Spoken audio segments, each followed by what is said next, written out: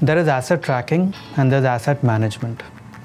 And I make a clear demarcation between both, primarily because you may be getting data, but is that data actionable?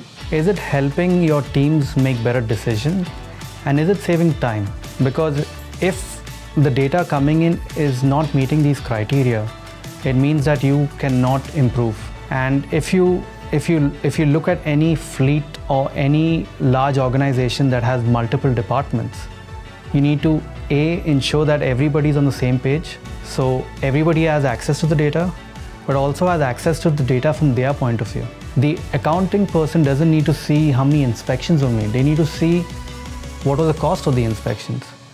And the service manager needs to see the mileage, but he doesn't need to see the demurrage billing. But all of this data comes from the same source. It's the same utilization and movement of these assets. So once you make the information ubiquitous, like our tracking, but make it relevant to the user, you are saving time. And for each resource that you save time on, they can either do another task or they can do the current task better.